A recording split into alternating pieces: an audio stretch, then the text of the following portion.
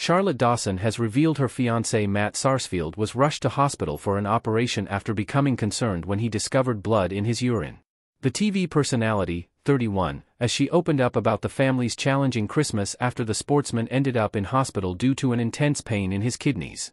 Matt explained that he has had a kidney stone for about a year, however over the festive period it got stuck, leading to pain in his side.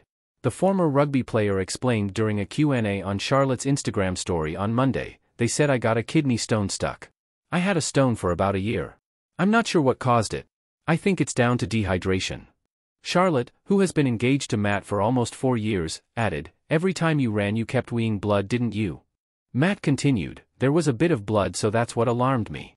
I didn't have any pain from it and I got a scan and they said I've got a stone, and about a year later they got back to me and said I can have this treatment on it."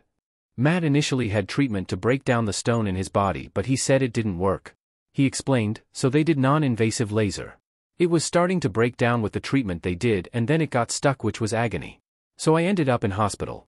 I went a couple of times and they kept sending me home with stronger painkillers, but it weren't shifting the pain that I was having in my side where the stone was stuck. After another CT scan, it was revealed the stone was stuck in Matt's body, so the hospital put a stent in, which led to further problems."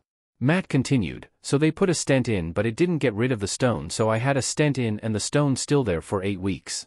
The stent should only be in for 4 to 6 weeks, so after 6 weeks I started having trouble and it was discomfort every day.